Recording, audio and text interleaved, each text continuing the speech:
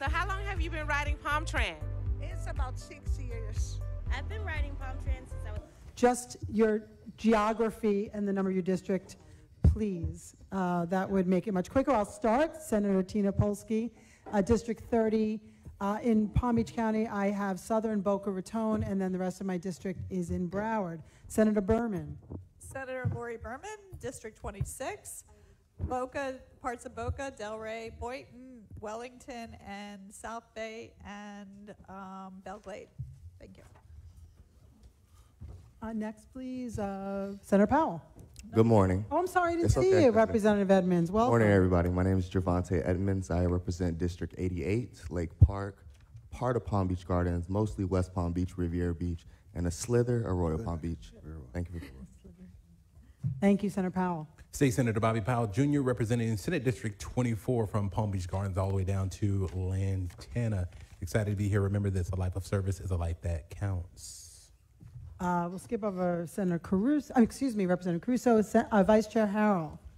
Thank you very much, Madam Chair. I represent District 31, which you are currently in, and that includes lots of towns, Tequesta, Jupiter, Juneau, Palm Beach Gardens, Royal Palm, Loxahatchee Groves, Pahokee, Jupiter Farms, etc. Thank you. Thank you. Representative Skidmore. Thank you, Madam Chair. Good afternoon. Good morning. I forget what time it is. I'm Kelly Skidmore. I represent District 92, which is western portions of Boca Raton, Delray Beach, and Boynton.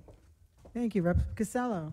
Thank you, Madam Chair. My name is Joe Casello. I represent District 90, which includes the great cities of Boynton Beach and Delray Beach. Thank you. Thank you. Representative Gossett-Seidman, your location, please. Yes, thank you. I'm Peggy Gossett-Seidman, District 91, Boca Raton, Highland Beach, and southwestern Palm Beach County, a little portion there. Thank you. And finally, Representative Roth. Hey. Good morning, everyone. I'm Representative Roth, District 94. I have the largest district in Palm Beach County. My northern boundary is the Martin County line, west of the Turnpike, all the way down to Southern Boulevard, out to 20 Mile Bend and Arden, then all the way out to the Glades, including Belglade, South Bay, and Pahokee. My western boundary is the Henry County line, and west of 20 Mile Bend, my southern boundary is the Broward County line. So welcome, and I do have my aide, William Ponsult, please stand out, and Terry Mitzi was in the crowd a minute ago. Where's Terry? Okay, so Terry Mitzi is my aide in the Glades. Thank you. Sorry, I skipped over Representative Waldron. My apologies. No problem. Last but certainly not least, Representative Catherine Waldron. I'm in District 93, which is Green Acres, most of Green Acres, Wellington, and Western Lake Worth. Thank you. Thank you all so much. Welcome, School Board Chairman Frank Barbieri, School Superintendent Burke, and the school board members. I'm going to ask Chairman Barbieri if you have any welcoming comments before you have your school members introduce themselves. Well, I just want to thank the legislative delegation for taking the time to meet with us today. You've been a great help. Most of you have been a great help for us up in Tallahassee. So we appreciate all that you have done to help us get our job done and to make sure that our children get the best education possible in Florida. And I'd like to have my colleagues introduce themselves. I'll start with Board Member Ferguson. Yes, definitely board member, not representative. Edwin Ferguson, District 7. My district kind of meanders from Riviera Beach down into the southeast part of Delray. Great to be here. Mrs. Whitfield. Thank you so much. Good morning, good afternoon. I'm Erica Whitfield. I represent District 4, which is West Palm Beach all the way down to Delray, all of Palm Beach Island, all the way to Military Trail, minus the little section that Mr. Ferguson has in the middle. Vice Chairwoman Brill. Good afternoon, everybody. I'm Karen Brill. I represent District 3. Think about Delray Alliance and Cobra. I'm the unincorporated school board member with a piece of unincorporated Boca Raton and Lantana and Green Acres. Mrs. Andrews. Good morning, everyone. I'm Marcia Andrews, school board member, District 6. I am your Western representative. Lake Worth Road, Lantana Road at the Turnpike, going west. A little sliver of West Palm Beach, and then as far west as you can go with Wellington, Royal Palm Beach, Loxahatchee, the acreage, Westlake, Canal Point, Belglade, Pahokee, and South Bay, as far west as you can go. Thank you. Ms. Ayala. Good morning, everyone. Alexandria Ayala, representing District 2, which includes Central Palm Beach County, Palm Springs, Green Acres, parts of West Palm Beach, Haverhill, Cloud Lake. Happy to be here today, and thank you all for having this meeting with us. Mrs. McQuinn. Good morning. We happen to be in my home district, District 1, and I moved west to Miss Andrews. I bump into her, and then south to Board Member Ferguson. And so I'm at the Martin County line north to North Lake Boulevard, east of the ocean. Thank you. In addition to the honor I have of serving as chairman of this great school board, I represent District 5. My district is pretty easy to figure out. It's a big rectangle. It includes the city of Boca and the unincorporated area west of Boca. I go from the ocean to the Everglades to the Delray Boca line and then down to the Broward Palm Beach County line. So. Excellent. Thank you. Well, I'm going to turn it over to you, Chair Barbieri or Superintendent Burke, for your presentation. Thank you so much. Yes, well, thank you. Again, my name is Mike Burke, Superintendent, and as Chairman Barbieri said, we really appreciate this opportunity each year to meet with the delegation before the legislative session to share with you our accomplishments and our priorities for the upcoming session. You just met our school board. There's a PowerPoint presentation, and there's also a hard copy in your packet if you wish to follow along, because we got limited screen viewing here.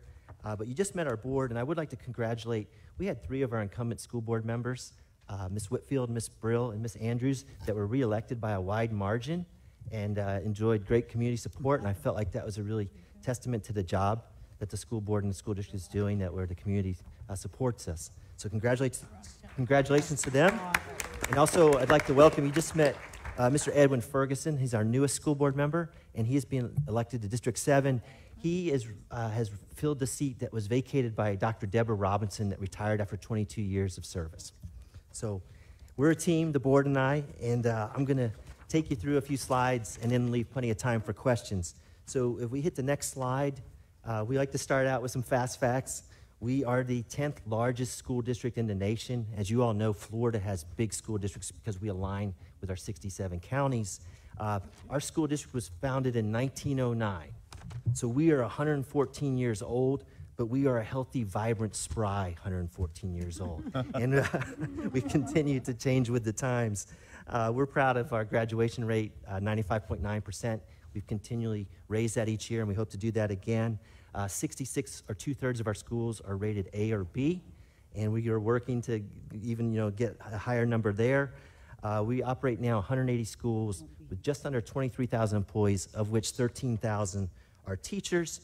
If you look at our total enrollment, including about 22,000 charter schools, it takes you up to about 190,000 kids within Palm Beach County schools, both traditional and charter.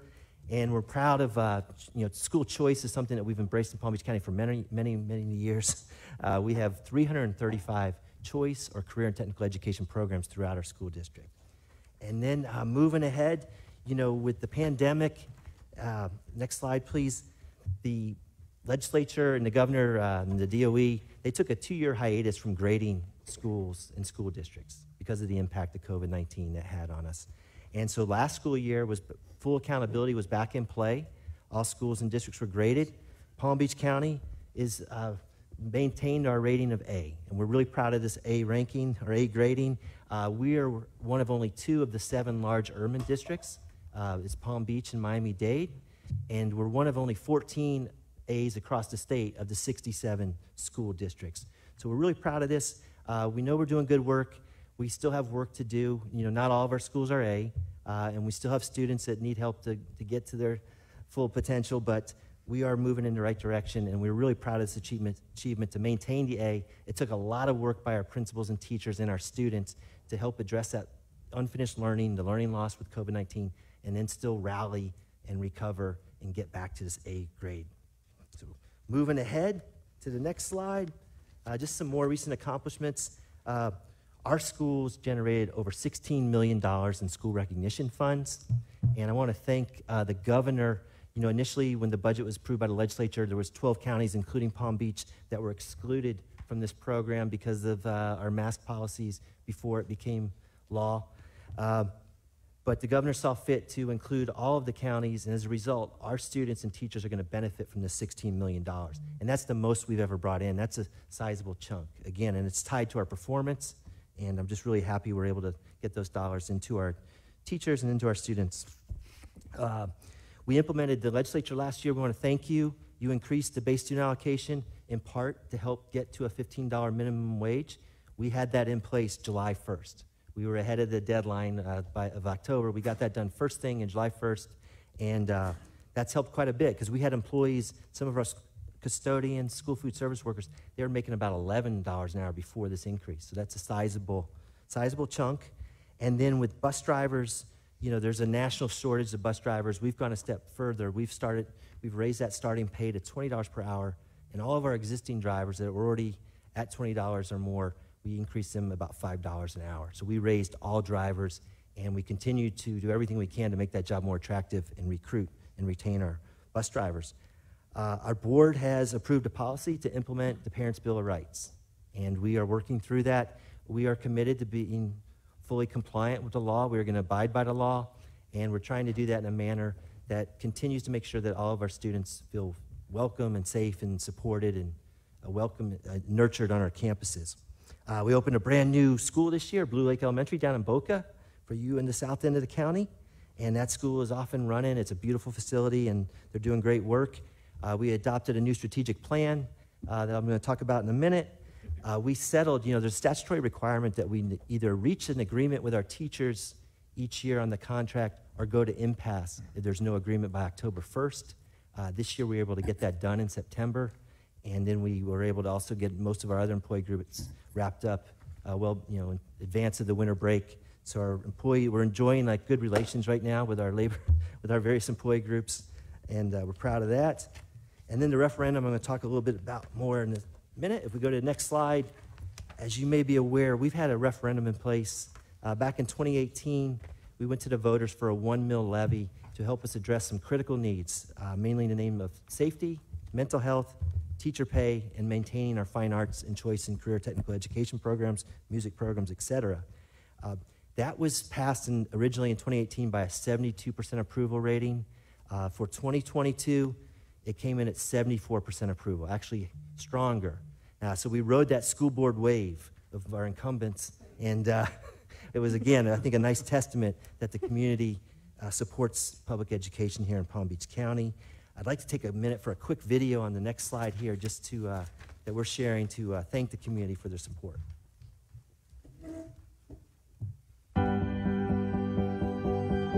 I'm a future pilot.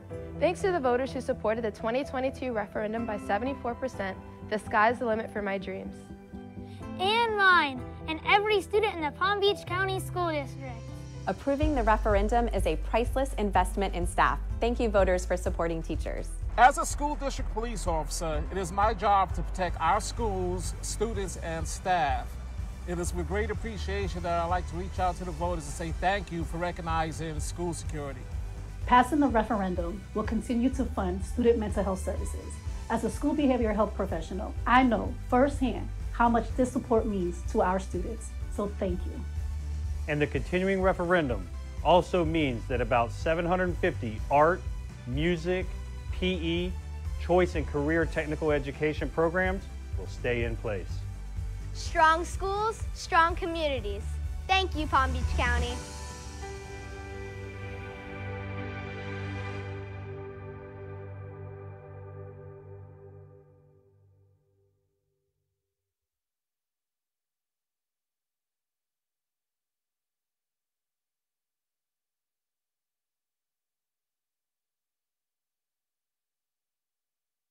Moving to the next slide, just one last thing on the referendum. I think one of the things that's been critical to our success is that the school board had the wisdom to establish independent oversight on all referendums, and that was embedded right in the ballot language. We've held true to that. We have citizens that serve on these committees. They meet each quarter. They review how every dollar is spent, and we have adhered to all of our promises that that's the only way the money gets spent, to support those things promised in the ballot, and we've never had an issue. And what's nice is these independent committees, when it was time to go back to the voters, they supported it wholeheartedly and voted that, yes, we continue this 1 mil levy. So that's really boosted what we're able to do here in Palm Beach County. Moving ahead, I know security is always top of mind for all of us. And if you'd go to the next slide, please. I just want to highlight some things we're doing with our school police department. Over the summer, let's see, next slide, please. Over the summer, we implemented, well, first let me step back a little further. Last May, we hired a new chief of police, and we were really fortunate to land the ideal top candidate, Miss Sarah Mooney. Many of you may know Miss Sarah Mooney. She had a long distinguished career with the city of West Palm Beach as their chief, about 27 years with West Palm, and now she is our chief of school police, and she's doing an excellent job. One of the things we put on our plate right away, it was to implement this new system called Centegix, which is a hard panic solution, hard panic button solution. I've got one on me here. You may have seen it in the media, but what this is a panic button that every employee has one. They can press this button 3 times. It can be used for, like, say, a medical emergency or something on the campus. If they press it 8 times, that means the cavalry's coming. It's dialed into 911. All the school police, the local law enforcement agencies, everyone converges on the spot. When it's on a school campus, it has a GPS-type capability that you would know exactly what room or where on the campus the signal's coming from, and the help is on the way. So we're really excited about this. We feel like that's just another layer of security, and we were able, the board approved it in May. It was a hefty investment, over $2 million to implement the first year, and it's about $1 million a year to sustain it. But between May 15th and the first day of school in August, we had it implemented in all 180 campuses. So we're really proud of that. It took a lot of hard work of our team on all sides of the house. So thanks to the team as well. We have ongoing projects in our capital budget to continue to harden our campuses, and you're going to hear in our priorities later. We have had some help with that in recent years with appropriations for school facility issues, to bolster campus security, and we welcome that funding. We hope that continues. We collaborate very closely with our local law enforcement agencies, the sheriff's office, the various municipalities, and Chief Mooney, I give her a lot of credit for that. She has such a great reputation of working well with her colleagues across the county and law enforcement that they've been nothing but supportive. The chip shortage and supply chain shortage is real. I can tell you that. We were working to get more police cars, and we're excited we were able to locate 60 brand new Ford F-150s that'll be hitting the streets soon with our school district logos on, as we continue to build our department. We have over 220 officers now. We're hiring more.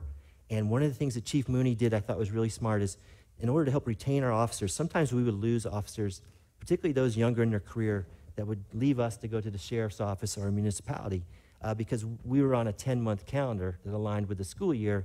And if you're a younger officer trying to support a family, 2 months of being off work is not necessarily a good thing. It's less money in your pocket. So Chief was able to kind of figure out that we needed about 90 officers that we could keep busy year-round. We offered those to our employees, and we filled 89 of them. So that was, I think, a good way of saying, hey, if you want to work year-round, we have that opportunity for you. We do have other officers that have joined us, that are relatively young retirees from the first maybe 25 years of service with another agency. So some of them like the 10-month calendar, if they're in that position in their life where they can afford to get by with a little less salary and spend more time with their family. But now we offer both options, and I think that was a really smart thing to do to help sustain our department into the future.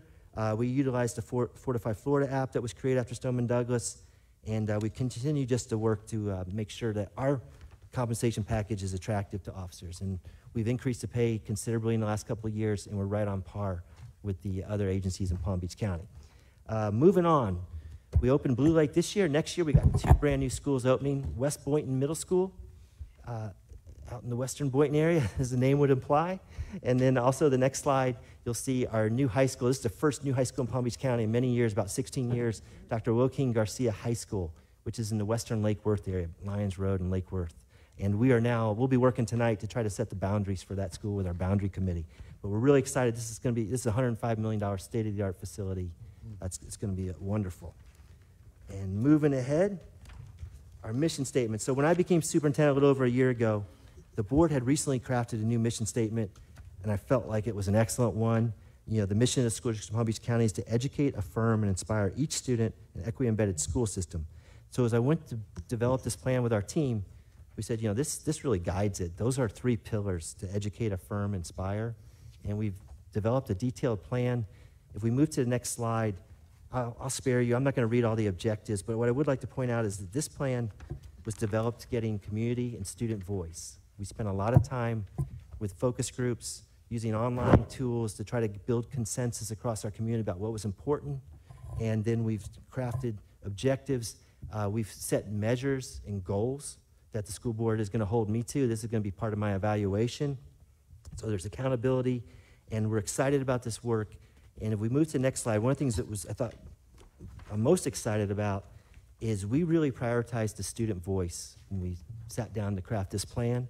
We had a consultant go out to 6 high schools across the county, and we had focus groups of students, and we were deliberate, and we told our school principals, don't just send us your student government or your honor society. Send us a good cross-section of kids that represent your school in total, you know, from kids of all interests in academic standing. And the consultant, we were deliberate. We didn't allow adults into the room. I wasn't able to be there. We just had a consultant, and they had an apprentice that could have passed for a high school student, a very young lady that assisted with that process. But we wanted the kids to feel as comfortable as possible to share that information. And then again, our board, this is so important to them, they approved a new policy this year to form a student advisory committee for the first time in our history. So we have just got that committee off the ground, and they're going to be convening routinely and basically helping us navigate issues and bringing us their feedback.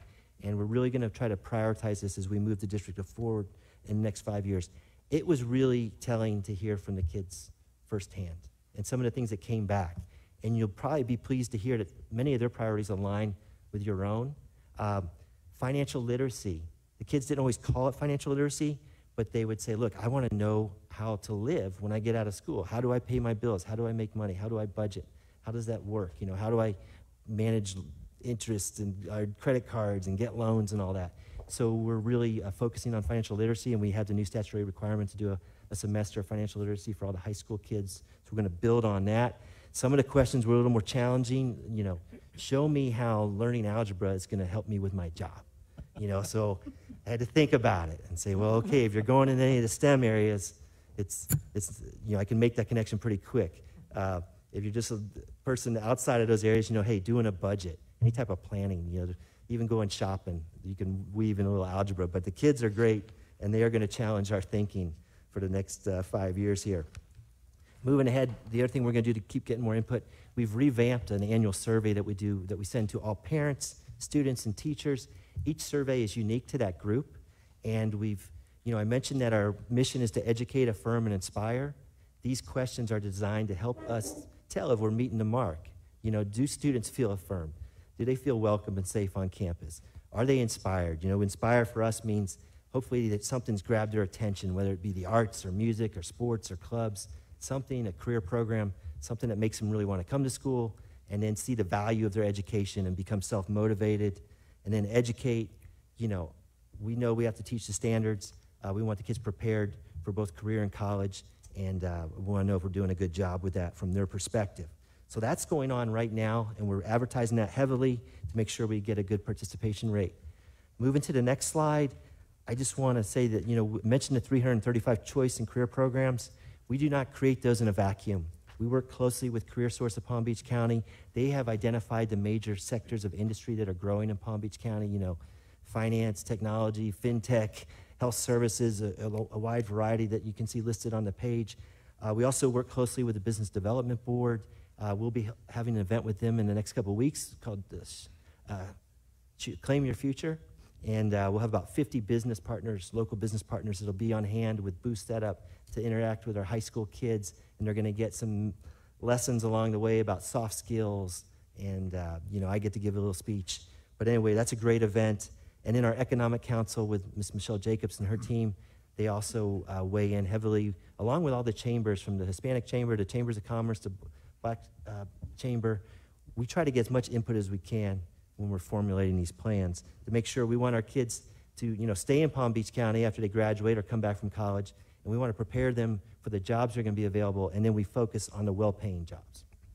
So that's been a great collaboration. Moving ahead I guess this is really what you probably came for today, our legislative platform. These are the major topics. I'm going to go ahead and jump into those topics. In safety and security on the next slide, you know, we are very fortunate. I mentioned that referendum. So we have one officer in every school as required by law, and we do that with the Safe Schools categorical funds and our general fund operating budget. We use the referendum money to go above and beyond that, to add more officers, to add more, you know, centegics, more equipment. And what would be ideal is if the legislature continues to increase that Safe Schools categorical to more align with all the requirements of the Marjorie Stoneman Douglas Act. So that's one of our requests. I mentioned the infrastructure earlier. You know, we've been getting about $4 million a year for infrastructure projects related to campus hardening. These are driven, you know, we have to do the FSAT reports each year where we assess each school facility and point out the technology needs, the security needs of, you know, more gates, more locks, more cameras, that type of thing. And that funding then goes directly to some of those needs that are identified in that report. So that's a critical thing the legislature's done for us. We'd like to see that continue. And then really we would just also, you know, we are responsible not just for our schools, but also for our charter schools. So we are monitoring our charter schools to make sure that they have a safety officer on campus. And we also want to make sure that we just have like the ability to monitor and enforce that and make sure that we're working well together. Jump into the next slide. Under the category of students, the mental health. You know, this really began with Stoneman Douglas, that there was a need to make sure that we are trying to intervene and identify students in crisis before things escalate to a tragedy. So that prompted our referendum. So in Palm Beach County, I really feel like we lead the state, if not the country, in what we're able to offer in terms of mental health services. We have a behavioral health professional on every one of our 180 campuses. We partner with 37 different organizations across Palm Beach County that are mental health agencies that bring co-located therapists to our schools. And then we've added school psychologists, school counselors, social workers, et cetera. So we are also working to comply with the mandate that we have all of our employees trained in youth mental health first aid. But what's great about being in Palm Beach County schools is that as we identify students that may be in need of some counseling, we have those services at the ready. And you know, accessing healthcare can be a challenge for anybody, student, adult, in any state. So in our schools, I really feel like we're very rich with that support. And I checked to see how it was being used last year. We had over 30,000 students take advantage of the mental health services, and we had over 3,700 students that had 25 counseling sessions or more. So, I mean, if you think about that, that's pretty significant numbers. And, you know, coming out of the pandemic, as you probably read, it's not just Palm Beach, but the needs of our students in this area, the anxiety, the depression is far greater than it's ever been. So we're really fortunate to have that in place. So what the ask is here is last year you all saw fit to increase the state categorical by 20 million. You raised it from 120 to 140 million. If we could keep that trend going, it would be great because, again, it would help bring the funding to help better support the need. Moving forward, on the category of teachers, I think we all know there's a national teacher shortage. I know the governor and legislature has been working on different programs to help with that. This, I foresee, as our biggest challenge in the next several years because we know that fewer young people are choosing to go into an education college as a career path. So there's some things that we could do to help. Our school board recently approved a new contract with our teachers that allows retirees to come back, and we recognize 25 years of experience, up to 25 years. Prior to that, retirees, if they chose to come back, they kind of had to start all over again. They went to the minimum of the salary range. So now we can offer our retirees, if they want to come back, we can give them 25 years experience, we can give them our referendum supplement, and they're seeing a salary in the low 70,000. And then when the health insurance, of course, is important to many retirees, particularly those under the age of 65. So the total compensation package is about 92 grand. And we're marketing this. We've mailed this information out to all of our retirees in the last 5 years or so to try to recruit them back because we just know it's going to be hard to find teachers. I'm working with FAU on a program that would allow our employees that have a 2-year AA degree to kind of fast track them if they're interested in becoming a teacher. But even that fast track takes about 2.5 years. And so anything you can do to help along the teacher recruitment lines. One thing we've laid out here is sometimes one of the barriers is if the teachers have retired, they have to sit out a year or they forfeit their pension benefits. And they have to sit out at least 6 months even if they forfeit their benefits. And for most teachers, that's not practical. So if there's any way that we could shorten that and say, hey, look, go ahead and retire and come right back, that might be a big help. Because once they sit home for a year, it's harder to get them to come back. you know, they start to see that maybe there's another life out there. But anyway, I think you get the point. Going ahead to the next slide on finance, you know, there was a healthy increase to the base student allocation last year, and that really helped us deal with the $15 minimum wage and the increasing cost of the Florida retirement system. Please look at increasing that again just to help deal with inflation. You know, as you all read about every day and hear in the news, inflation impacts the school district just like everyone else. Our property insurance is going up about 50% this year, and everything's going up, you know. So anyway, any increase there, it costs more just to provide that same level of service each year, and the BSA is really the vehicle to get more money into the school districts for these type of costs. I want to thank the legislature and the governor for last year for maintaining the required local effort. That's the majority of our local tax rate is at RLE. And legislature sets that as part of the budget each year, as you know. And for many years there, we were rolling it back, which means you roll it back because there's an increase in taxable value. And, you know, you can get less, roll it back. You still may get the same money, but if you want to really help fund education and build on it, by keeping the RLE the same, we benefit when property values go up. And Florida is currently 44th in the nation in terms of funding per student. We were 46, so we've made some headway. We're starting to move in a positive direction, and maintaining our RLE is one way to keep that going. Moving ahead to the next slide, just a couple other finance things. We've talked about the referendum a lot here today. We want to, of course, continue to have that vehicle available to us where the voters can make the decision to increase local education funding. Right now, we can only go for 4-year increments. It would be nice if we could go for a longer duration because we have a lot of important programs that are tied to that referendum. And if we could get, you know, a longer duration, it would put people at ease a little bit. On the capital outlay millage levy, for many years, in a couple decades, we had 2 mills of board authority. Back in the Great Recession, that was reduced to 1.5 mills. So we took about a 25% reduction there. So each year we asked, hey, to consider going back to 2 mills. This year, on a related note, you're going to receive the results of a study by OPAGA that took a look at the capital millage levy, and they've come forward with some recommendations. And currently, when it comes to capital funding, this is our funding for the traditional schools. And the charter schools are funded through a separate allocation that the state approves through the budget that's driven mainly by PICO dollars. The OPAGA study recommends revisiting this and potentially sharing some of the 1.5 mil revenue for charter school projects that where they can demonstrate a need. And that obviously that could stand to negatively impact our school district. We borrow money to build new schools. We pledge revenue from this 1.5 mil levy over the next 25 years to do that. And this is a long-standing funding formula. So I would just ask you, if you hear anything about OPAGA and the capital millage levy, please kind of look at that with a very discerning view, knowing that it could spell trouble for your home district. We've seen the expansion of the scholarship programs, the family empowerment scholarship programs.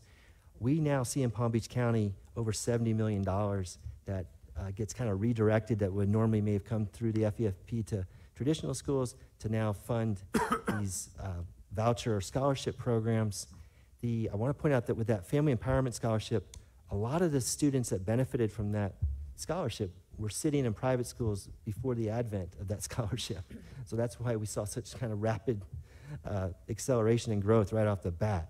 But again, that's a concern for us because it does kind of dilute the funding that we have to operate our traditional public schools. And we have a guarantee to our community that we will serve any student that shows up at our doorstep, and we really need funding to make sure we're prepared to do that.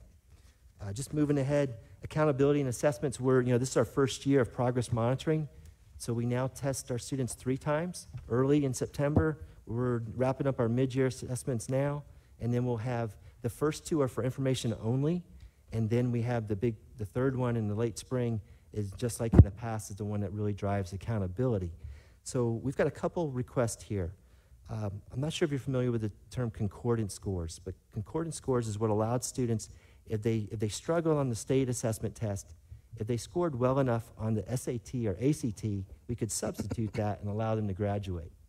And for the last couple of years, the state has delayed raising that bar. And the bar gets reset when the standards change.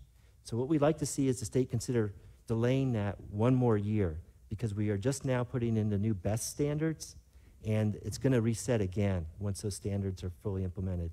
So a one-year delay might make sense, knowing that we've already delayed it a few years, and it's going to change in the near future anyway. But really what that allows us to do is have more kids that have this other alternative to get to graduation. And then the other thing we want to be able to do is, now that we're using the state testing 3 times a year, those first 2 informational tests have a lot of value in terms of like diagnostic, analytical value, to see how our students are doing and make sure that we're trying to tailor our programs and meet their needs, that we get them prepared for that final assessment in late spring. And so this one's kind of a technical request that the DOE works so that that format of that testing, the data that comes out of that, we're able to integrate into our systems and really benefit and use it for, drill right down to our individual teachers so they can kind of diagnose and look at their kids and adjust instruction as needed. So that's it with accountability. Next big area for us is pre-K. As a state, I think one of our toughest measures to meet is 3rd grade reading. Our district is at 54% proficiency, and we're doing okay. We're above the state average, but obviously no one's going to be satisfied with 54% of our students reading proficiently at 3rd grade. And one of the key ways that we ever hope to really change that dramatically is starting earlier. So we are trying to make the best use of, we have a great partnership with Children's Service Coalition, the Council, I believe, the Early Learning Coalition. We're trying to leverage the pre-K programs that are in place, make sure we're in alignment, that we're communicating, working well together. But anything that you could do to expand pre-K for 3-year-olds, potentially 4-year-olds, that will pay huge dividends for our schools down the road. And then lastly, the next slide was a video, but I think I'm going to skip it in the interest of time.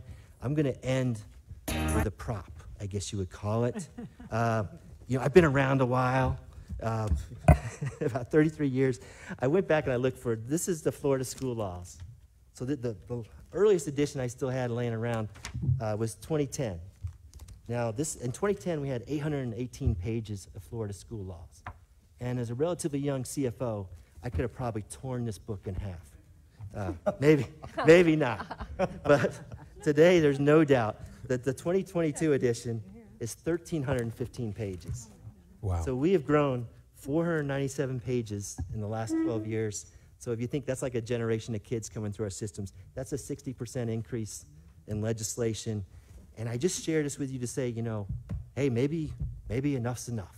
Or maybe no more laws. Maybe we can take it easy this year, because we have a lot of legislation to implement.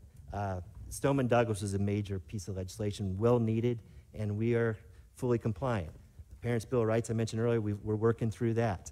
But anyway, when you're up there looking at major bills and stuff, brevity is a virtue. And thanks for indulging me with that plea.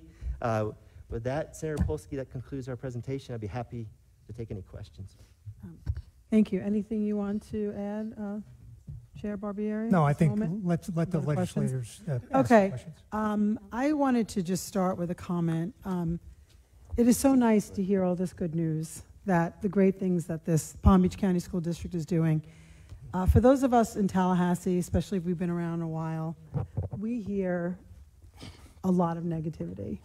School boards are not respected, public school districts are not respected, and I, representing this area, have always tried to push back on that, because, I personally feel what a great job our school district does. So I really appreciate the numbers, the data that you've provided, and we will continue to support you and fight for you and uphold the good work that you're doing, because we're really like in a vacuum there, that it's just constantly bad, bad, bad. We need to get out of the public schools. That's really all we hear. I sat on 2 education committees for 2 years in the Senate, and that's really what we felt. And I still believe this statistic is correct, that 90% of our students are in public schools.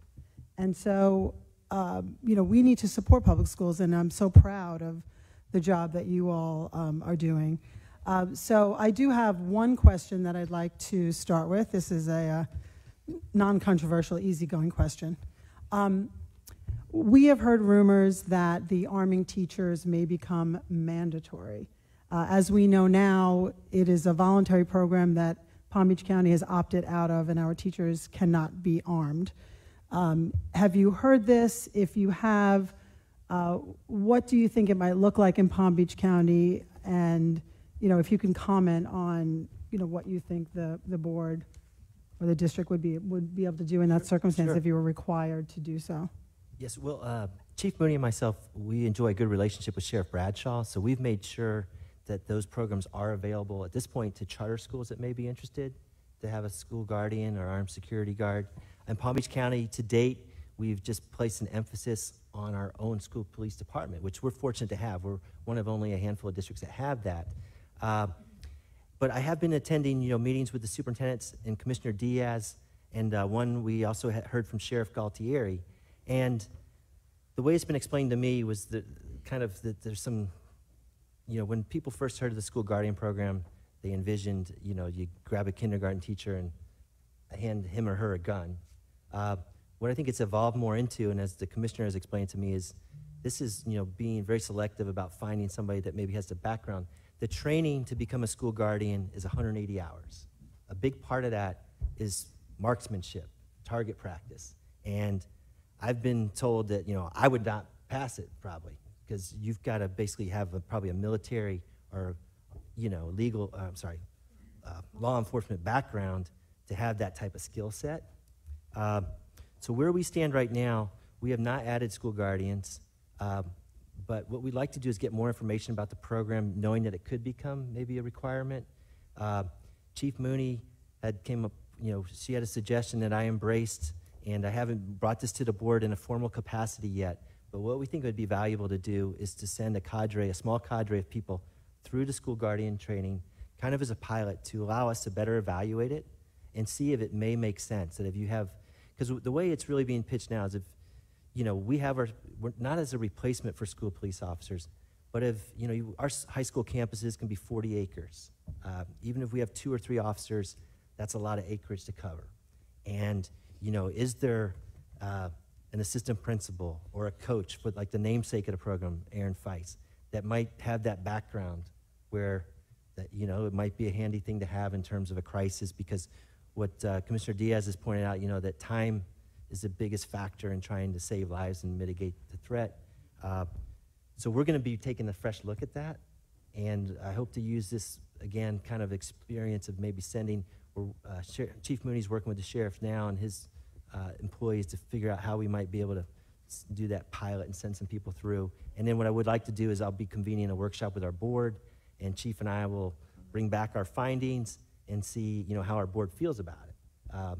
And if there may be a place for that in Palm Beach County Schools. But as of right now, we stick with our law enforcement officers. We have partnerships with the sheriff and municipalities where we contract out for additional officers, and then we work really big on communication so that each school knows, like that school police officer knows who his or her counterparts are in the local municipality, and that they're familiar with our campuses, and that they can help us in the event of emergency. Thank you so much, Superintendent. I will open it up to my colleagues to ask questions. Vice Chair Harrell. Thank you very much, and thank you for what you do, each and every one of you on the school board. I really appreciate it. My major concern is teachers and having good, qualified teachers in our classroom. Our kids, that's the essential element, that student-teacher relationship. And I did a local issue, funding issue last year, LEFR, really to grow teachers, and it dealt only in St. Lucie County. I am looking to expand that. We did get it funded, but unfortunately it did get vetoed because it wasn't statewide. And what I'd like you all to consider is helping me push forward, and what it would do would set up a pilot program whereby 2 large, 2 medium, and a small county could participate in, at least to evaluate if it's effective. And that would be to say, you have paraprofessionals in your classrooms right now. Let's grow our own. Let's take those individuals who are in your classrooms now and fund them to get 4-year teaching degrees through, and you already have a program working with FAU. and ask our community colleges, state colleges, or you have a university here, to underwrite some of that. So with the state put in money, the the state college or the university put in some to pay the tuition, so that they could, while they are working for you, especially in summers, but also evening classes or virtual classes, that they could get their 4-year degree and commit to you that they would then teach in this school district for 2 years, 4 years, a variety, and we can work that out. But I would ask for your support in that, and I think this is one way we can actually grow our own, so that they're already committed to you. Let's make them 4-year teachers. We would welcome that. We are doing some of that on our own, but it would be great to have more support. And we're even looking at going back even a step further to our high school students that might be interested in becoming a teacher and putting them on a track where they could work for us in a lesser capacity and then work their way up to teacher. So thank you. Representative Skidmore. Thank you, Madam Chair. I have just 2 questions. One is in regard to the youth mental health first aid. Does the school district have its own trainers that are training on mental health first aid, or do you have to go outside for that? Well, we have to go through a state provider to utilize trainers that have been credentialed properly. That's accepted in our state. So we have a number of trainers. We are also contracting for trainers that have this credential.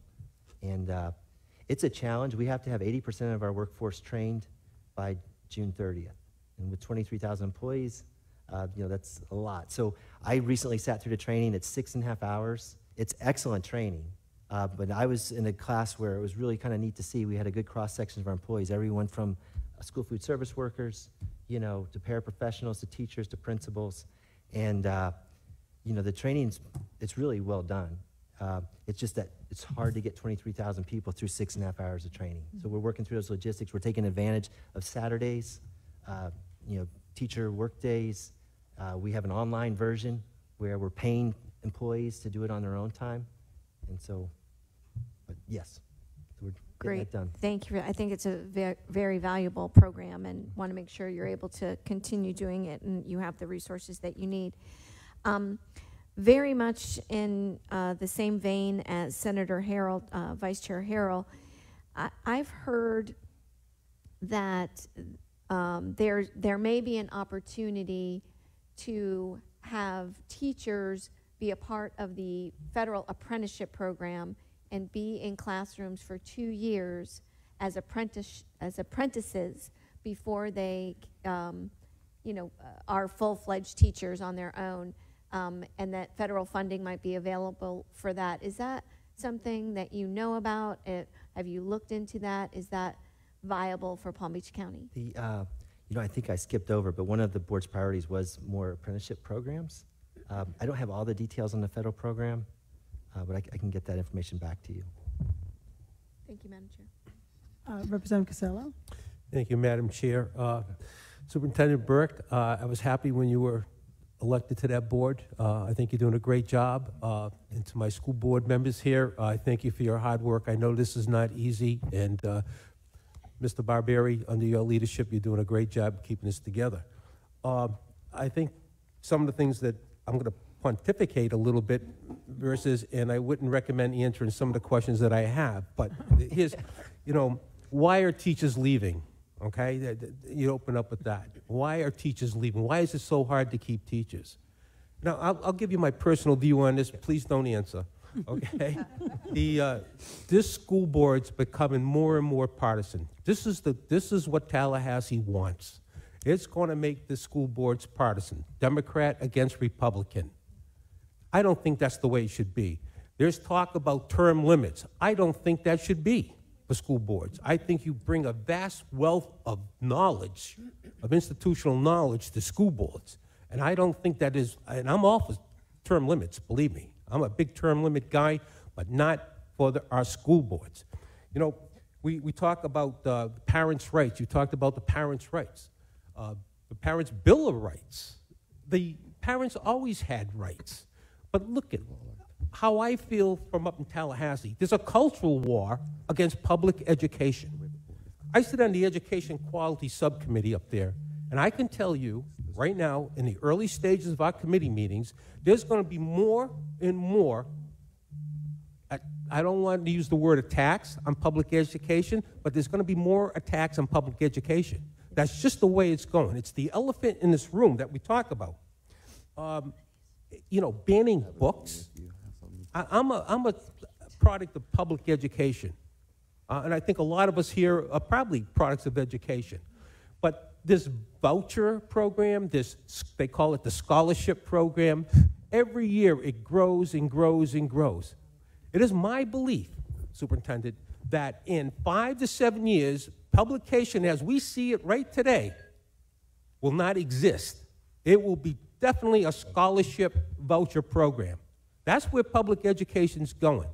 There is bills in the legislature right now to break the teachers' unions, okay, with the dues thing.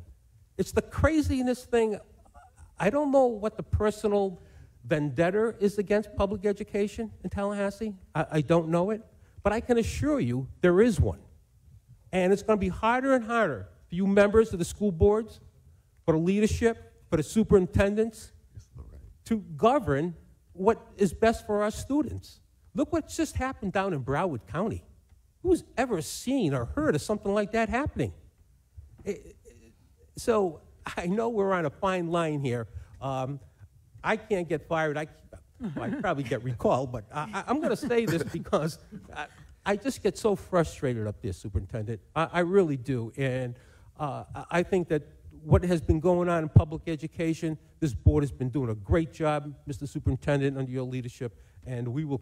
I think this delegation here will support you up there in Tallahassee. Thank you, Madam Chair. Hear, hear. Well said. Representative Waldron. Yeah, I just want to basically what Representative Casella said, touch on a lot of the issues, and I just had some questions maybe you could help me with because this is my first term here. In terms of book banning, how many books have been banned so far? We really haven't banned any books. It was a pretty hefty task. We had to review about 2.5 million books last summer. But at the end of the day, currently there's about 14 books that are impacted. Most of what we needed to do was remove books from classrooms in grades K through 3 that had any reference to gender identity or sexual orientation. And then within our library, so we have we've sectioned off a portion that's only available to 4th grade or 5th grade. We had a couple books that we did remove, but it wasn't so much because of the Parents' Bill of Rights, but because we found images that were just not appropriate, like kind of graphical images. So, there's been a lot of, there's some books, like there was a book specifically referenced by statute, the 1619 project, that we're not allowed to instruct on. But if a student decides to use that book for a book report on their own, that's fine. So we've spent a lot of time this summer reviewing books and then working with our principals and our teachers to kind of explain, because the legislation, once it's passed and after it's covered in the media, a lot of people jump to conclusions, and sometimes you're not sure what the true requirements are. We've been sorting through that to try to minimize the impact, making sure again that we abide by the law, but that we don't overreact and remove books that were, unnecessarily. Okay. So we have a review process that aligns with the statute, and we're working through that now. The big task now with a recent state board rule that we have to evaluate all the classroom libraries. So each individual library within a teacher's classroom, all those books have to be categorized, evaluated, and then posted on the website so parents know exactly what books are in their kids' classroom. That's quite a task, so that's good for you, I guess, going through that. And then just a couple other questions. What's the average pay in our county for a teacher? So we started. And what is it in the state and in the nation? Just our starting salary currently now is $49,133. Our average pay with the referendum in place is about $60,000. Florida has made great headway with the starting salary. With the governor's effort, to get to $47,500, we're now beyond that. Last year, we got more funding, and for the first time, it allowed us to start addressing the veteran teachers to try to mitigate the salary compression. That's one of our major issues. It's in our priorities. So let's see. As a state, when you look at the average salary, Florida's still kind of in the bottom tier. But on the beginning salary, they're doing very well. So the priority at this point really shifts to continuing to increase that teacher salary categorical and then giving school districts the flexibility to put those dollars where they're needed most. And right now, that need is with our experienced teachers. Okay. Yeah, I know the compression issue is a big issue, so I've heard a lot about it. Yeah, it really is. And that's one of the reasons we have that referendum, which helps mitigate that to some extent. But it's demoralizing to our teachers when we sit down at the bargaining table and when we first implemented that $47,500, that immediately took the new teacher up to a teacher that had 8, 9, 10 years of experience. Right. Last question. I'm on the Choice and Innovation Education Subcommittee. What would you say, and this is kind of probably an umbrella question, but what's been your experience on the impact of choice and charter schools on the public system here in the county? So, we've had charter schools now for a long time, over 2 decades. We have about 11% of our students in charter schools, and we're sitting in a charter school here today that's really a nice exemplar of excellence. There's 2 schools running here that serve autistic students, and they do a great job with it. I had the chance to tour this school. We work hard to hold our charter schools accountable. They are now part of our referendum, so they also receive those monies, and they're also subject to the same independent oversight as us. So I feel like that process has matured somewhat, and we would like to still see, since the board is held responsible for charter schools, if something goes wrong, it falls on the school board's shoulders. So we are kind of concerned with there's this growing ability for agencies outside the school board to authorize charters, and that's problematic. I would suggest if the state's going to authorize charter schools on our behalf, then they should assume the oversight and not expect the local board to do that. That's a good point. The bigger concern at this point, I would say, from at least a financial standpoint and from making sure that we protect the integrity of the traditional public schools and our ability to serve any student that needs it in our county, is the scholarship programs. Those are growing faster. They're growing exponentially, much faster than charter schools ever grew.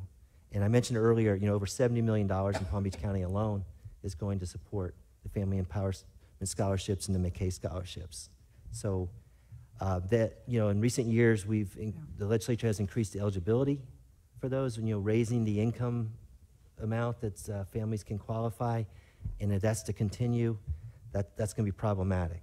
And my concern is that, there's only so many private schools and parochial schools. Right. You'll probably see more being opened with this revenue stream now available. But that's going to be limited number of seats for limited number of kids. And I don't want it to be that the public schools become schools of last resort, where what we're left with is the kids that have the most challenges, whether it's exceptional student education or just high poverty populations, that type of thing. So that would be the one to keep an eye on, because we're seeing that grow really quickly. Okay, thank you very much. It's very helpful. Just before I get to you, Senator Berman, I just want to follow up on that one. Do you have a statistic as to how many children come back to the public school, sometimes midterm, from a voucher school, private school, or a charter school? We've looked at that because we were concerned that maybe students were coming back to us after the FTE survey windows that determined funding. So we've analyzed that. What we found is there's kind of this constant ebb and flow, but it kind of washes out. So the population of charter school students has been pretty stable in Palm Beach County. It's slowly grown. It's hovered around 20,000 students for several years. And now we're up to about 23,000 students. But there's a certain level, I think, of saturation of charter schools that have opened.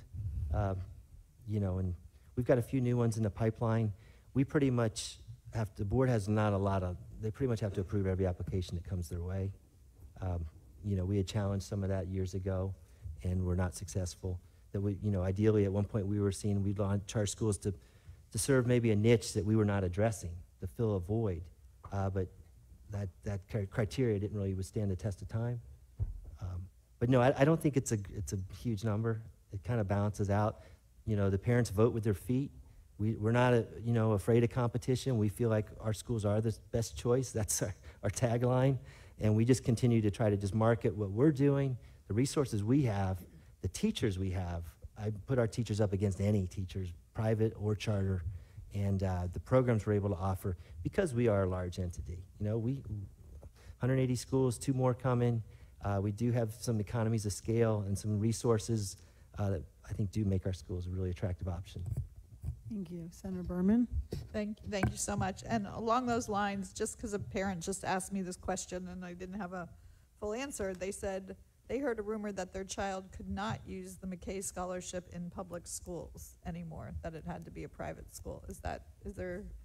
That's I'm not false? familiar with that. Yeah, I don't believe that's true. That's what I thought also, but just wanted to confirm. I see my staff shaking their head. And Yeah, well, that's good to know.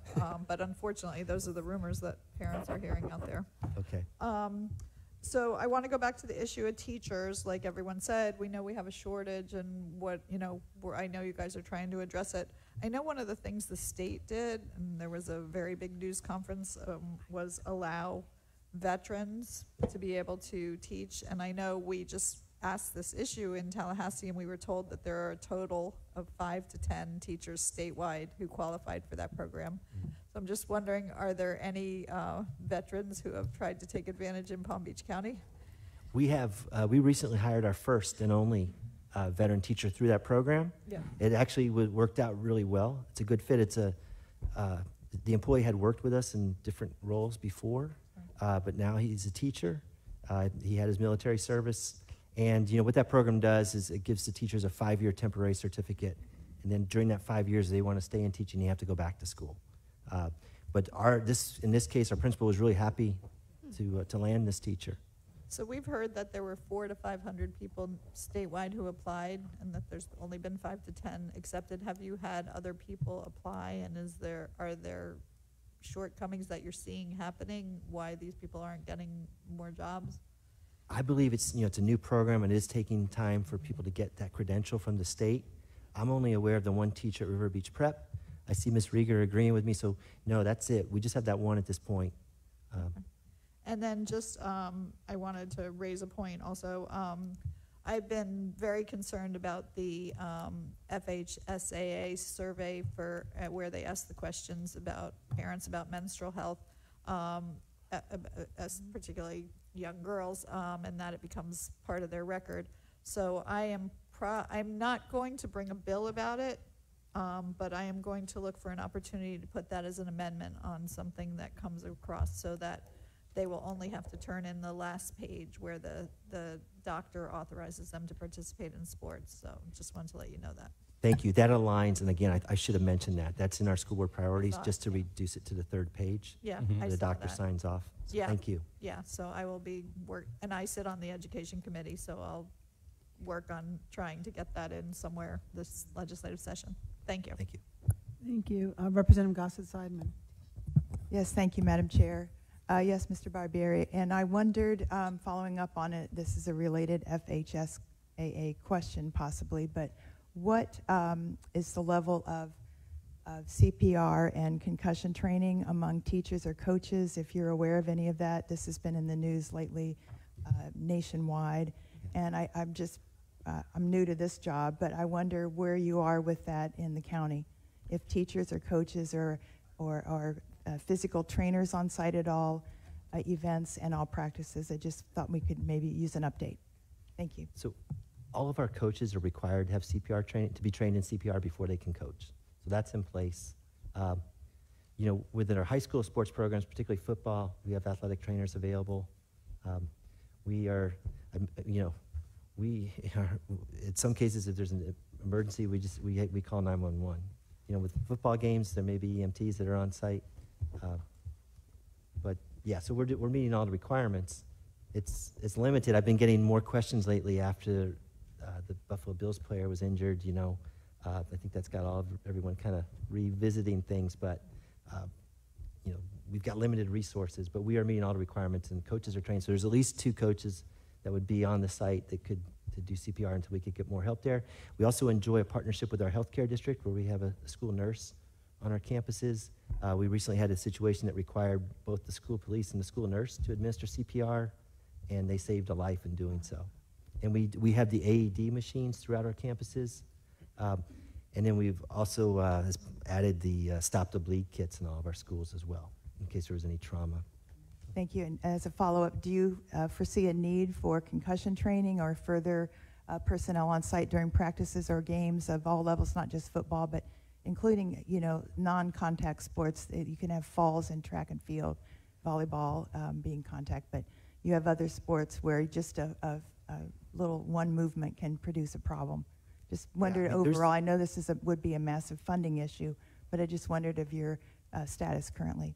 Well, there's a lot of requirements already in place, and like with the football helmets having to be reconditioned, and that's part of the concussion prevention. But you know, we'll adhere to all the requirements. The FHSAA that was referenced earlier helps set those requirements for us. And you know, I know it's sometimes just the conditioning of the helmets is a challenge because the amount of vendors that can do that, and it is costly. But our schools work hard to make sure we're compliant. Okay, thank you. Thank you.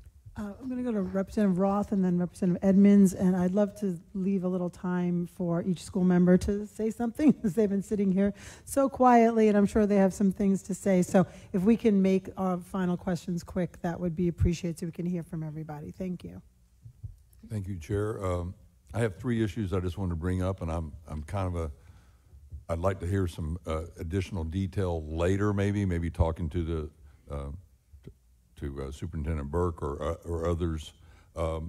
First one that's interesting to me is community. I'm a native of Belglade. I graduated from Belglade High School in 1970. Part of the problem in the Glades is outward migration, where people are graduating, going to college, and never coming back.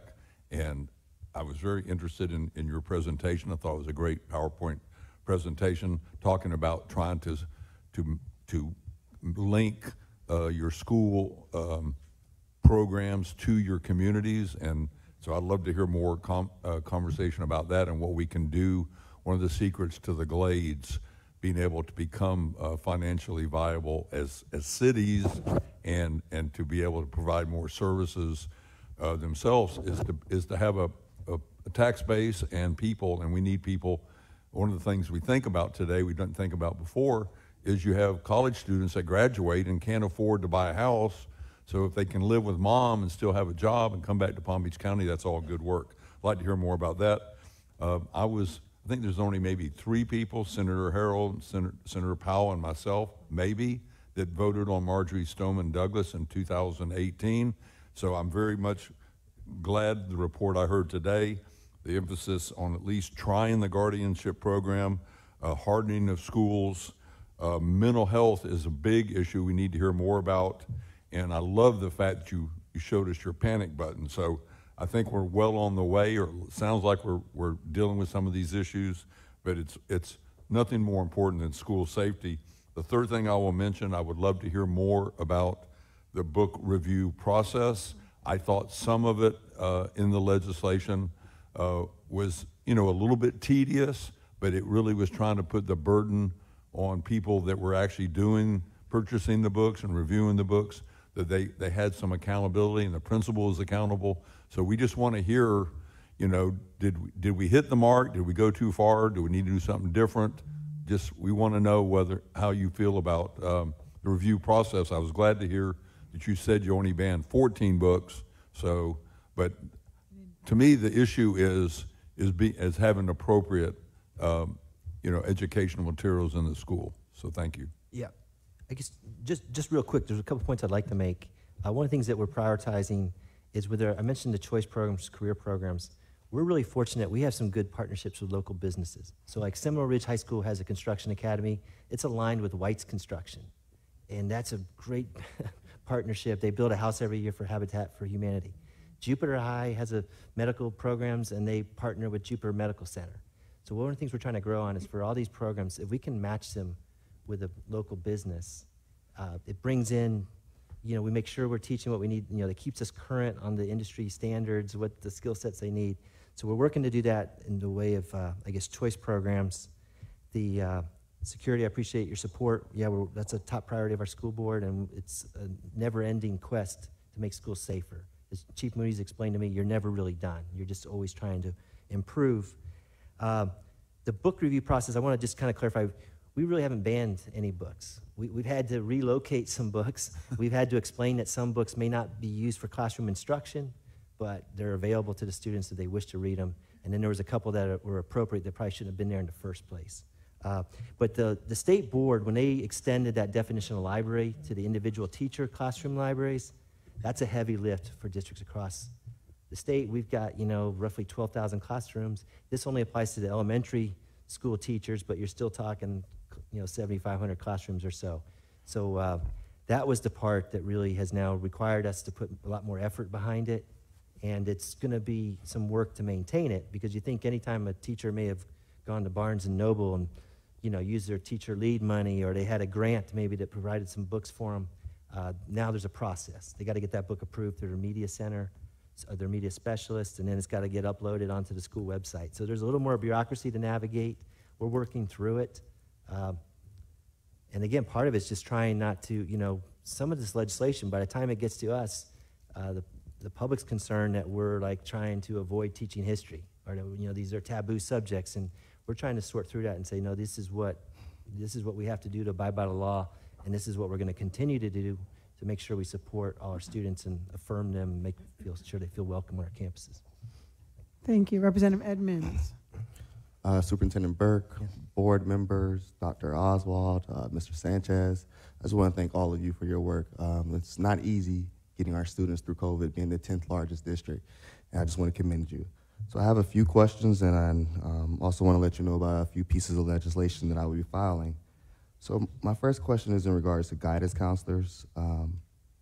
Most guidance counselors have about 500 to 400 students. That number could be off, but what are we doing to support our guidance counselors and provide training or any funding towards them?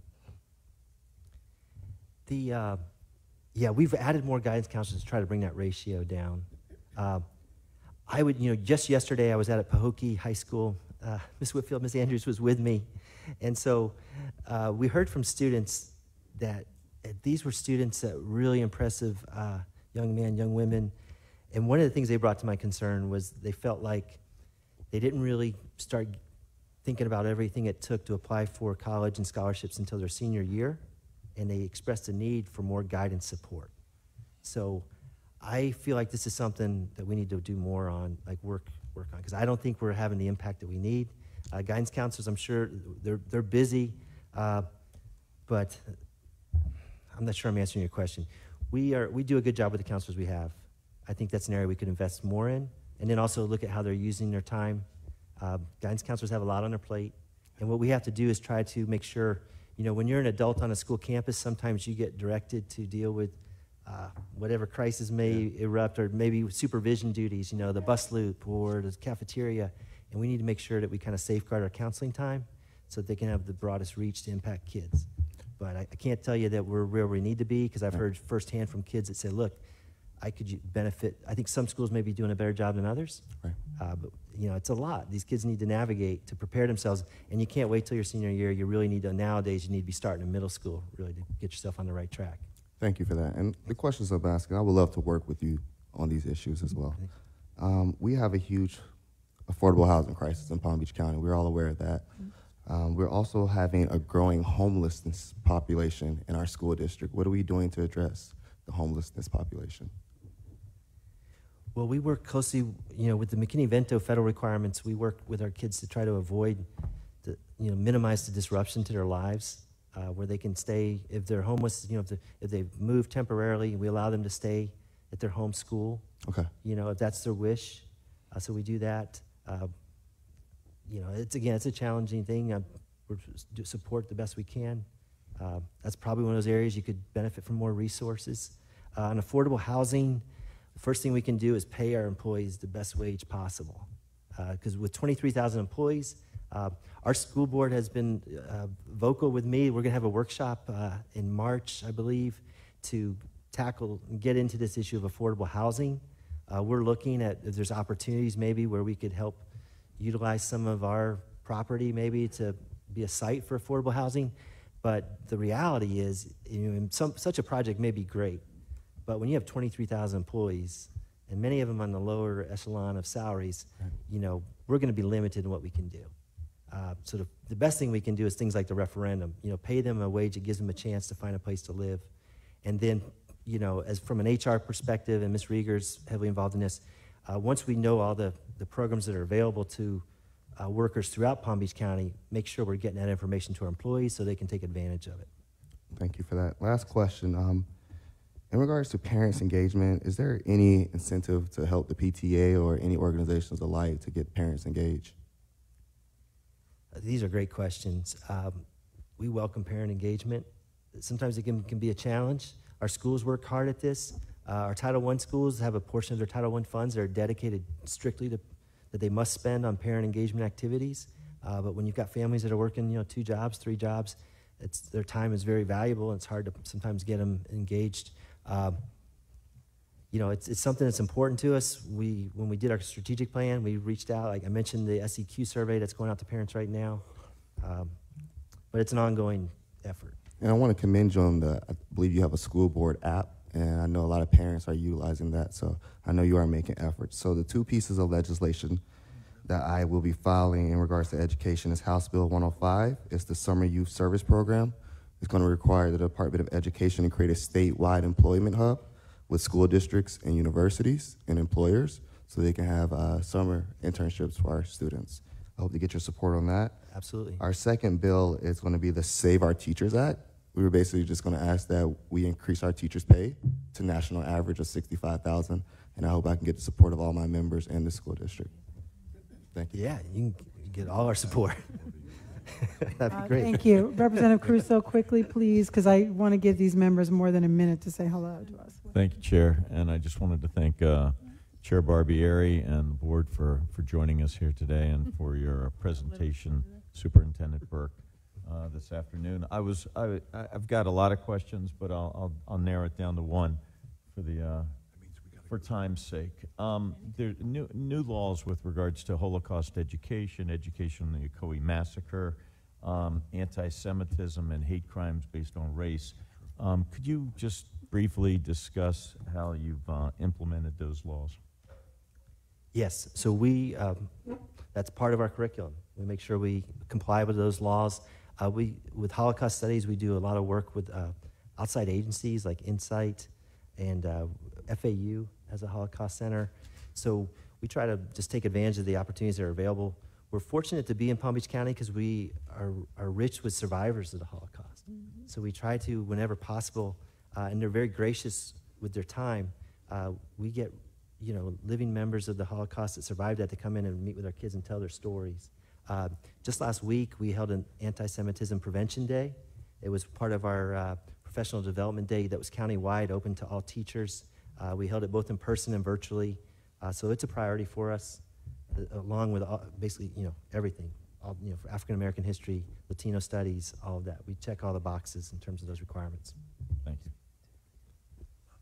Okay, so I'm going to pass it over to Chair Barbieri to introduce, have his members say a few concluding words each. All right, I appreciate it. One thing that just comes to mind, though, is that every year we run out of time. I don't think there's anything more important to any of you than education. So I think you need to give us more time. This should be a minimum of 2, if not 3 hours. We meet with you once a year. A lot of my colleagues have questions they'd like to ask of you. We don't have the time to do that. I appreciate the time you take to get to us, but if you're going to come to us anyway, can we just make it longer? It's up to you to set that, because I've asked in the past, and I'm always told we get an hour and a half. So if the legislators would just tell your people that you'd like to have a longer meeting with the school board, we certainly would appreciate that. I hear you, Mr. Barbieri, and you will have as much time as you could get. Thank you very much.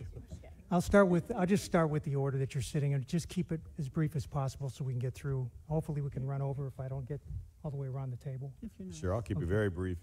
I think in District 7, you as the state legislature and those municipal elected officials who are still in the audience, you can help our students by helping to facilitate and foster relationships between the private sector, business community, business owners, and the schools. A lot of these schools have financial shortfalls for materials and traveling to different areas of Palm Beach County to expose the children to other opportunities that they may not have otherwise been able to see. So I would ask that you all in the midst of your busy schedule in Tallahassee, when you're down here, maybe stop by a school or two, figure out what the principal's respective needs are, and help us in regard to establishing those relationships. I think it'll be something that will have very great benefits to our students as they move forward. Thank you.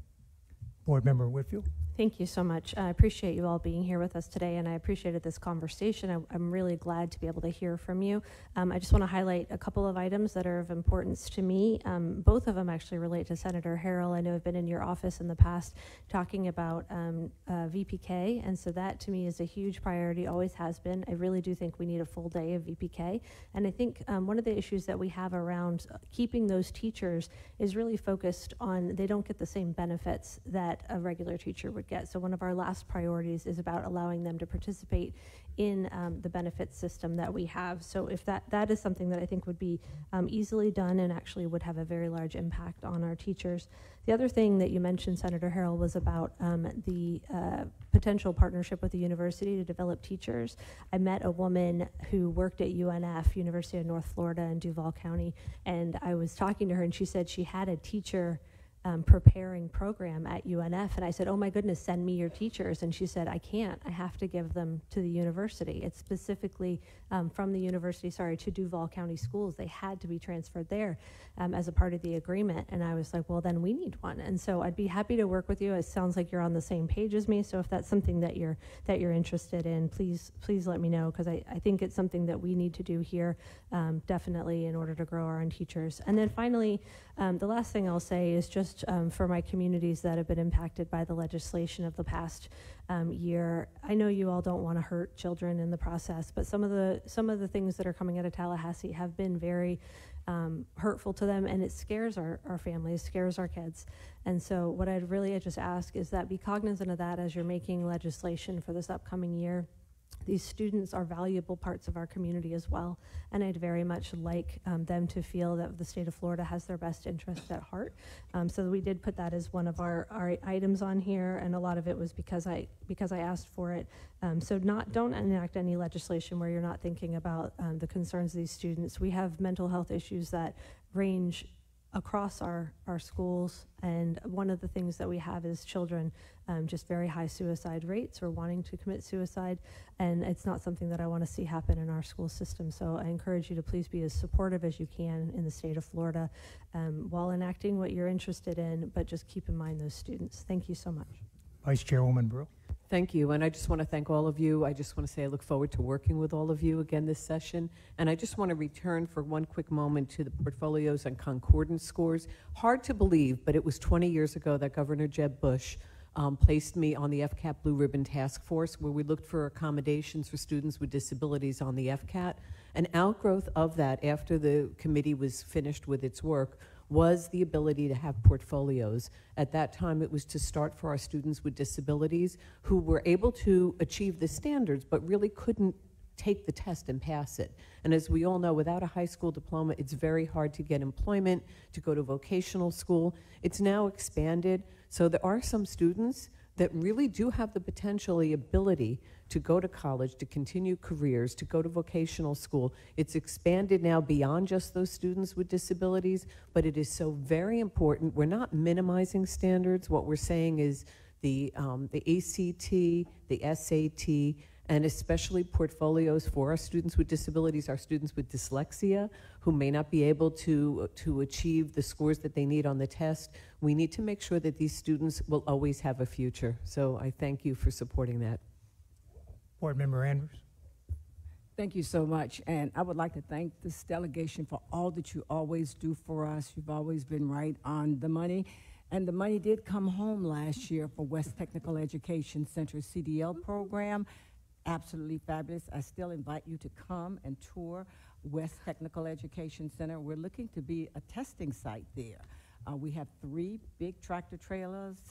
We're working with a lot of students who are actually graduating, ready to go on the road to do that work, so thank you so much for that. And I would like to say that working with Mrs. Harrell, we've been talking, you know, my history has been in recruiting and retention for years with the School District of Palm Beach County, and I've already committed myself to working with you and growing our own teachers as well as international recruiting. and Representative Roth. We are from the Glades, and we are going to be working closely together as we look at programs and processes to make sure that the Glades is never left behind, and that was one of the things that I did when I started working as a school board member many years ago. And for Representative Edmonds, parental involvement is critical, and I'm already working on a project for parental involvement, so I look forward to working with you. Thank you for your great work, all that you do. We're just excited that you are our delegation representatives, that you make a difference every single day. Thank you. Board Member Ayala. Thank you, Mr. Chairman, and thank you all for this time. I look forward to seeing all of you in a couple of months when we go up for Palm Beach County Day. To Representative Edmonds' legislation, please let me know how I can help with that. I have said before at these meetings, to me, getting that teacher pay, the base pay up, is so important. That helps with our shortage. That is a key resolution, and please make sure it helps with compression as well. Don't just get our top and leave our veterans out to dry. So I appreciate you bringing that up and all of the very well said questions you had today. Senator Berman, thank you for covering the item on the medical forms. Very important that we get that done, and I appreciate your advocacy and others who mentioned they would do the same. In the past, a couple of you on the table have called me during session to ask about legislation. I offer that to any of you. If you need my cell phone number, I will give it to you. Please ask us, as we represent our communities. All 7 of us were elected to this board to run the school district of Palm Beach County, and that can be hard when the state and the district are not communicating. So our needs, the specific areas that need specific resources and supports, we have those answers and we can find them. So please count on us as a resource as you are looking at legislation. How will it impact the end user, which is our students? So I give that to you again. Best of luck in Tallahassee during committee weeks and preparing for session. And I look forward to visiting you all in the Capitol. Board Member McQuinn. Adding my thanks to all of you. It's so wonderful. I can feel your support. I think more strongly than I'm now in my 6th year than I have ever felt that you're all really attending to what's important to the education of our students. So thank you for that. I'm going to end our remarks on just an FYI, but something I'm very excited about that is now in our budget, and that is that the North Technical Education Center, because we know we have a South Tech, which is a charter school, and thankfully we have our West Tech up and running and strong. We now are bringing back, I don't remember how many years it's been gone. I didn't even know it was gone before I came on the board. North Technical Education Center is being remodeled, and it will welcome our high school students. It's in actually Mr. Ferguson's district, right off of it is on Garden Road in Riviera Beach, right off 95. And I think it's opening in August. I'm looking at Mr. Sanchez, August of 2025. Yes, I knew that. So that's an exciting thing that we're going to be able to offer our students. Thank you. So the last thing we'd like to do is I asked the superintendent if he would introduce his staff. Ms. Ayala is correct. If you're up there and you have questions and you can't get a hold of a school board member, sometimes we just have to go to staff to ask a question to get you an answer. So if you would introduce your staff, and then you're all welcome, according to the superintendent, to call his staff in your Tallahassee if you have a question. So, Mr. Superintendent. Yeah, first I'd like to recognize Mr. Jay Bogus. Jay, would you please stand? Jay is our chief of staff. He heads the legislative affairs department, and we have a great team. We have Ms. Rita Solnett with us there. Rita, could you wave? We also work with Capital City Consulting, which is Mr. Ron LaFace and Megan Fay. So you'll be hearing from them in Tallahassee. We have our deputy superintendent, Mr. Ed Tierney. He is our deputy superintendent, chief of schools. Work very closely with him. He's got Dr. Patricia Ordonez is with him. She's our director of school transformation. To Mr. Tierney's left, we got our chief financial officer, Ms. Heather Frederick. She had the tough job of replacing me about a year and a half ago. And she's made it look surprisingly easy. And then, let's see, we got Chief Sarah Mooney back there. Hey, Chief. We have our chief of HR, Ms. Erica Rieger. And we've got some of our, I see Mr. Keith Oswald, our chief of equity and wellness. Hello, Keith. And then we've got our legal eagles led by Ms. Sean Bernard, our general counsel, deputy general counsel, Mr. Blair Littlejohn, and counsel Yolanda Morgan. So and Mr. Joe Sanchez, who we just heard from. Joe's our Chief Operating Officer. I hope you guys know Mr. Sanchez. He was with us for about 11 years, left for the private sector for about 8 years. We reeled him back in.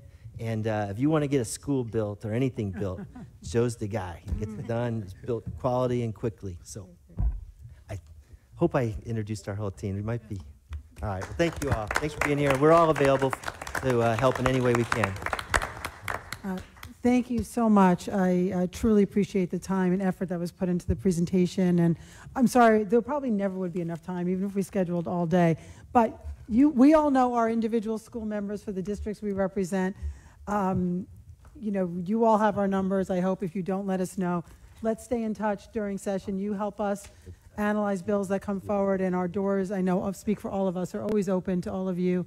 And we'll see you in Tallahassee, but please stay in touch with us. And thank you all so much. And with that, Senator Berman says we adjourn this meeting. Thank you. Yeah.